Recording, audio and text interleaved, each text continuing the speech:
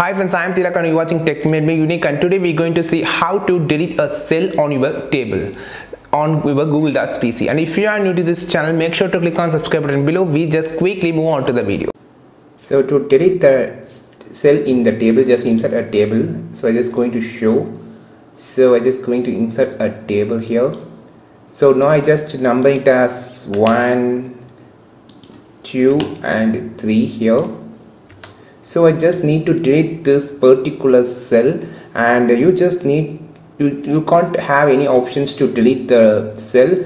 You only have an option to delete a row, delete a column or delete the table. So you don't have options to delete the cell. So here we just need to just delete the anything that type in here. Then you can easily merge this cell with that by using this option. Just select the cell with downward or upward and just click here, right click here, then click on the merge cell option here. So by this option only you can delete the cell. You can't delete the cell by a single cell, you can't be deleted. Or you can also delete a row. For an example, I just selected here, you can delete the column, or you can just delete this row. You can see delete the row. So by this option you can use this, but you can't delete a single cell. Or else you can also make a just select this and you can see delete to option.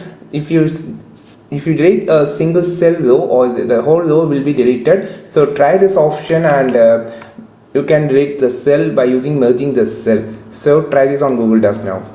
Friends, if you find this video perfectly useful, like this video, share this video, and don't forget to click on subscribe button below. And if you want more content about Google Docs PC, just follow this channel. We will meet on next video with your valuable content. This is Tilak signing off from Tech Made Me Unique. Have a wonderful day.